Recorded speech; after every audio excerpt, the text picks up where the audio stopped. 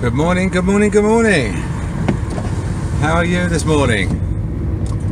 It's a misty morning in East Kent. And I've got up this morning, I've just realised I've got up this morning completely on autopilot. Completely. Out of bed, in the shower, ate my breakfast, fed the goldfish. Just completely not even thought about what I'm doing. Same movements, arm movements, leg movements I make every morning. Let's get a bit of warm air on this windshield. There we go. So I hope you're well. I hope everything's fine, going well.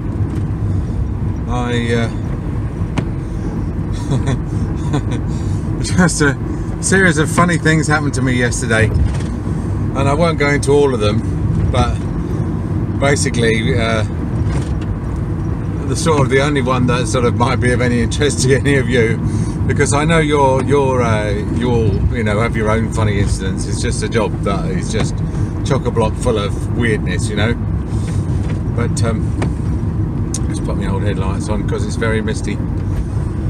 But it concerns a former associate of mine, who actually a former owner of the practice, who became an associate of mine, and has retired. He's in his 70s, and it was about time that he wanted to complete 50 years in the practice, in the business, but he didn't quite get there. I think got to 48 or something.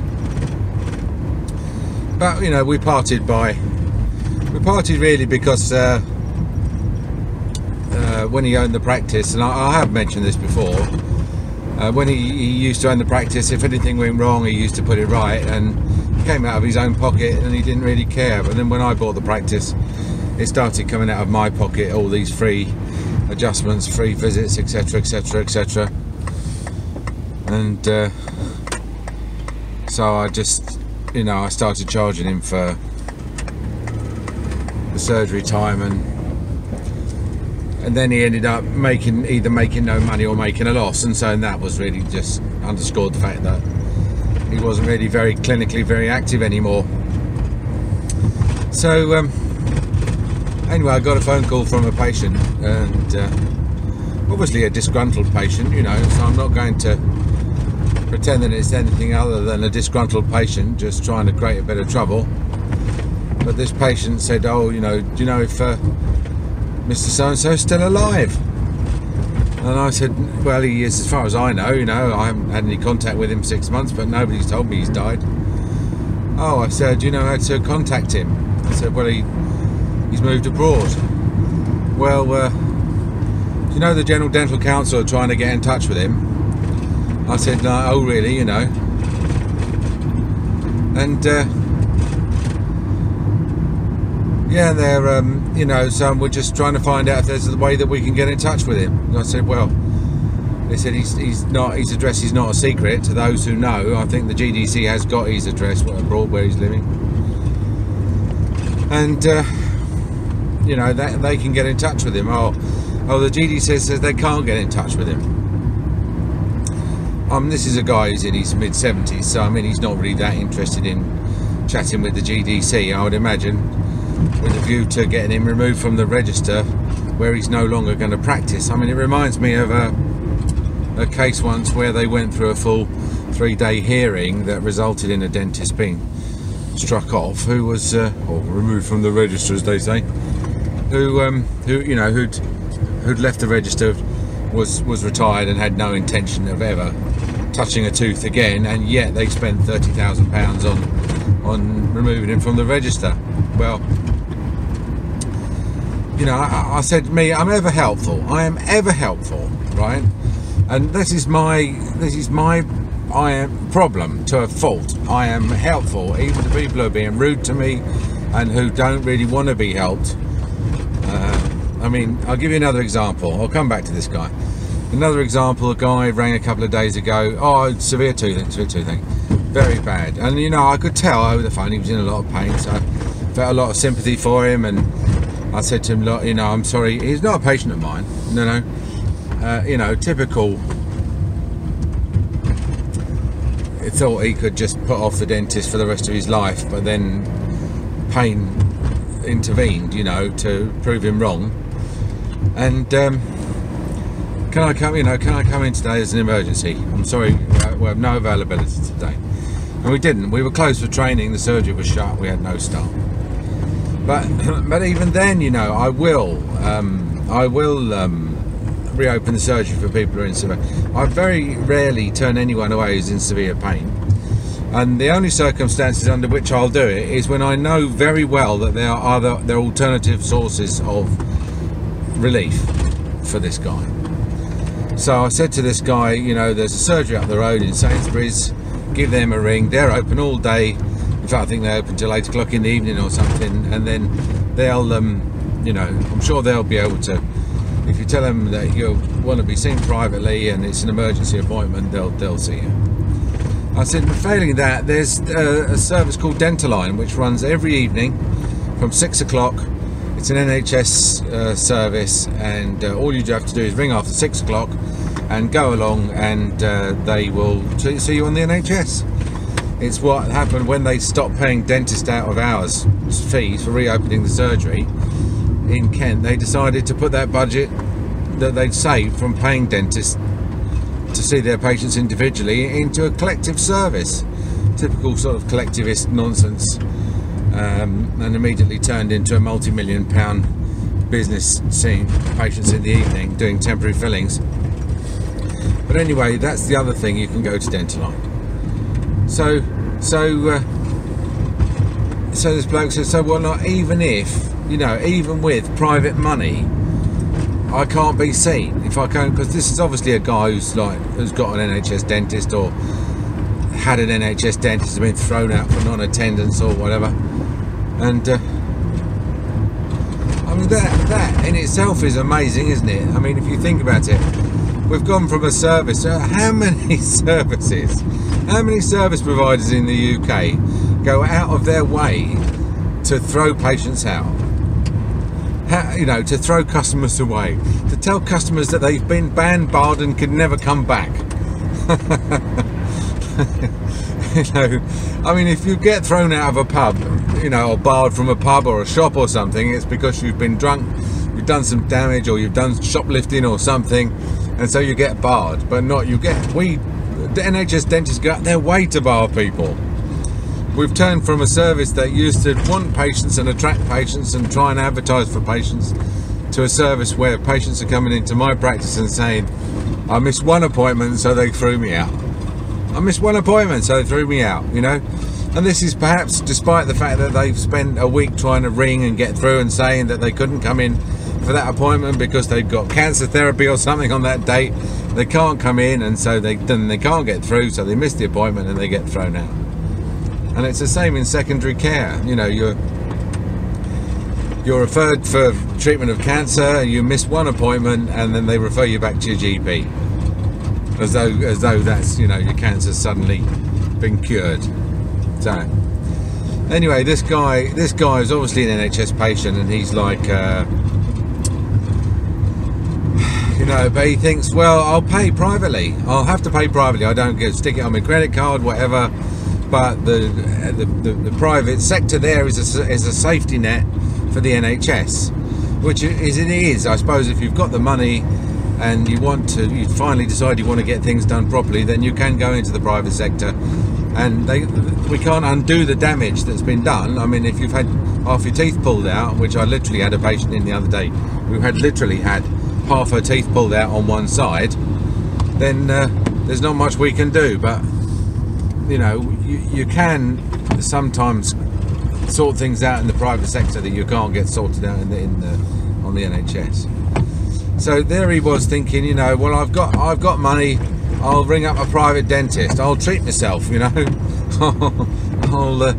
I'll book myself in, I'll jump the queue, and then of course he's furious to find out that we were shut the very day we needed him. You know, he'd been waiting 25 years to ring up a private dentist and say, I'm going to come in privately, I'm a private patient, don't you know, and we're shut and we can't see him. Someone else can, but we can't. So he said to me, what, like, even with private money, I can't come in, you know, even if I offer to pay whatever you ask me to pay. You know, if I offer to pay that, can I not come in? So I had to say to him, look, it's nothing about that. It's not about the money. It's about the fact that we haven't got any availability. But I've given you 2 alternatives, so that's the best I can do, you know. At which point he just hung up. He just hung up, which, you know, which annoys me, because it annoys me when people hang up. It's the ultimate insult. It's like you're not worth even the courtesy of okay, thanks very much, goodbye, you know. It's like you have totally failed me. You're dismissed.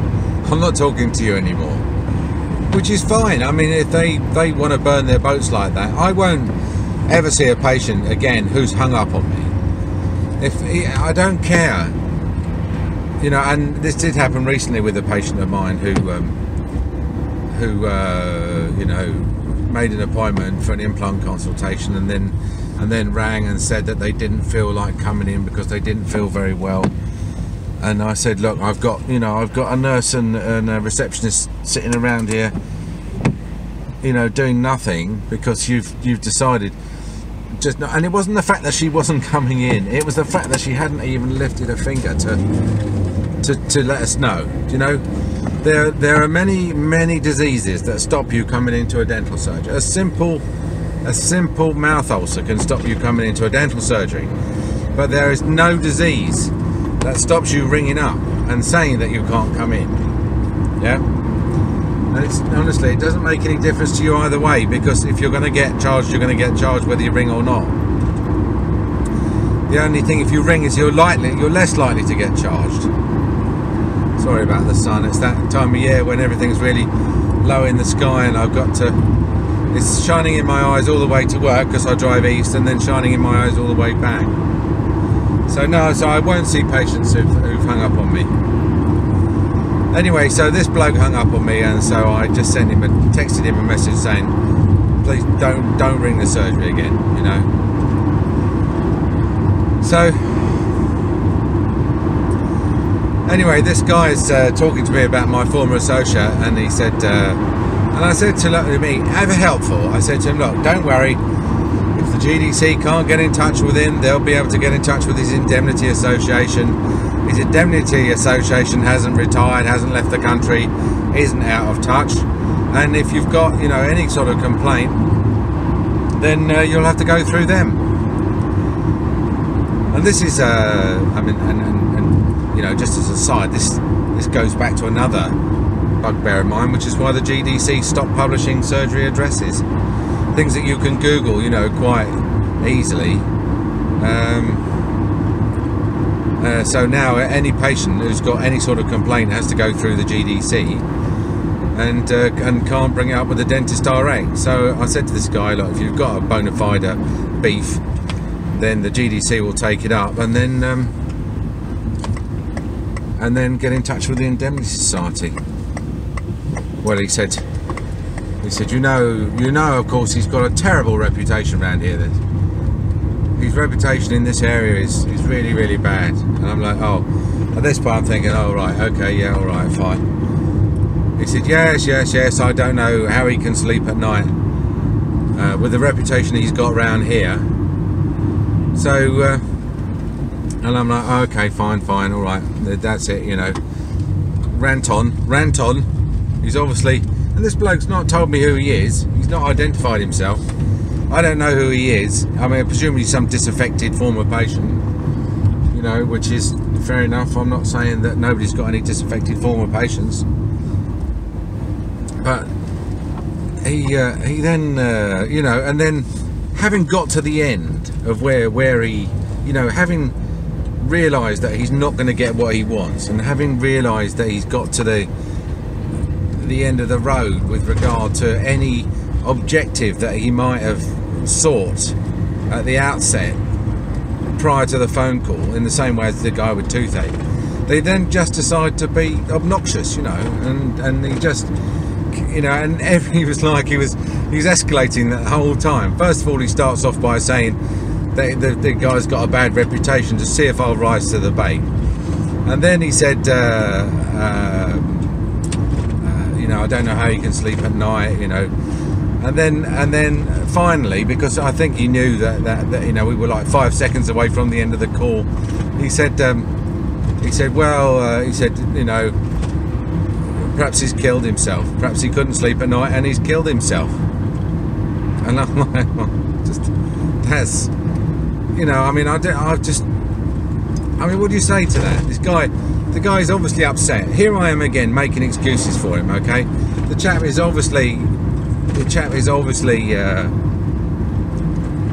has a limited IQ, let's put it that way. He's got a limited IQ, and he's expecting me to sympathise with him when he's making all these assertions about someone's entire clinical career being a travesty, and expecting me to agree with him, you know. And people who expect their coterie to agree with them and then come across someone who says, no, I don't agree with that, then they get cross. And he was getting crosser and crosser because I was just saying to him, look, you know, the GDC will sort it out. They've got all the, you know, that's their job. They've got all the contacts, etc. And he finally, before hanging up, terminated with the this, you know, hope, this esperance that this dentist hopefully had committed suicide from the guilt, from the crimes against humanity that he'd obviously committed against this bloke's implants or whatever.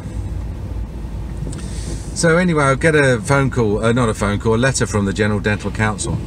I had some dealings with the General Dental Council sent out a questionnaire saying how are we doing, you know, what do you think of our performance? And so, as I do, you know, routinely on these things, because it's my genuine view, I give them 1 out of 10 for everything. Give them 1 out of 10 for everything. And at the end of this thing, they say, do you mind if we give you a phone call, follow-up phone call? And so I thought, well, why not, you know, by all means give me a follow-up, and I can tell you in words of one syllable what I think about the General Dental Council, you know, make it clear that I haven't made a mistake in the survey. So they arranged a morning to give me a ring, and then they sent me an email saying that the interviews have been postponed, which is like merely demonstrating that the inefficiency and bumbling incompetence of the General Dental Council extends to their surveys. So there am I, you know, having kept the morning relatively light, because I might get a telephone questionnaire at any time, 20 minutes or so. They now the day before they just say, oh no, oh by the way, yeah, you know, all that opportunity cost of the wasted surgery time, you can just forget that now, because we've changed our mind about when we're going to ring you. So, but I got a letter from the GDC about this associate, and basically it read something like this. Dear Mr. Watson, we're writing to you because some information has come into our possession about Dentist X, and we're sending this to you because you were a former employer of Dentist X, which is not correct, because obviously he's an associate, therefore in no way was I his employer. So, but the General Dental Council doesn't know this. They can't distinguish the difference between a self-employed subcontractor and an employee. So, that, you know, incredible, stupendous incompetence. And we felt that you know that you should know this information. So we have included this information with this letter. So I look in the envelope. There's nothing in the envelope. So they haven't included anything. So then I read on, the next paragraph. For reasons of confidentiality, we're unable to tell you what this information is. However, should you wish to know what this information is, then you can contact Mr. X, who may or may not tell you, or if you ask Mr. X for his permission, we can tell you, but only if you ask his permission. However, and then there's a bit of a blurb about the GDC as the body that does this, that, and therefore. And then it finally finishes off with saying, by the way, if you have any information relating to the competency of Mr. X that you'd like to share with us, can you do it? And by the way, can you do it quick by the 20th of something or other, you know? So, and this is, I mean, any totalitarian regime would have been proud of this letter. Basically, it says that Mr. So-and-so is under suspicion. We can't tell you why he's under suspicion, but if you'd like to contribute anything towards that suspicion, then send it to us. You know, this is the sort of appeal that resulted in the discovery of Anne Frank. You know, this is the sort of appeal that terrorized the East Germans for so long under the Stasi. I think it was the Stasi, yeah.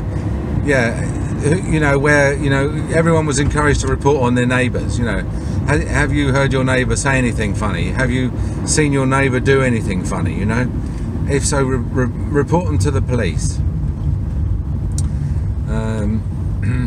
So I don't know, honestly, I don't know what to do with this letter. If I had any concerns about genuine concerns, I'm not just talking about jobs that went wrong, I mean genuine concerns about his fitness to practice, I would have raised them already, wouldn't I? I wouldn't, you know, I mean, you're obligated to bring these things to the GDC proactively. You're not supposed to wait until they write a letter around saying, oh, by the way, do you know anyone who's negligent in their practice? And I already said we parted company, not because he was negligent, but because he wasn't cost effective. He was just doing less work to pay for the repairs that needed to be done. And patients were, you know, his patients were very happy with him.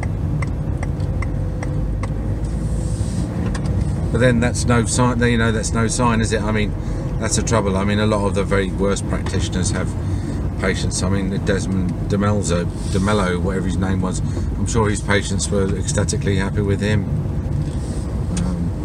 There's a dentist called Hugh Singer in Whitstable, as far as I know, never did any periodontal treatment in his life, and on himself or his patients. And I used to do some emergency cover for him, and you know, and I used to say to people, your teeth are all loose and falling out, but they didn't, but they were still, oh, Mr. Singer's a lovely person, he's a lovely person. So in the end, you just give up. You know, you just criticise the problem rather than the dentist who's you know, has possibly supervised it.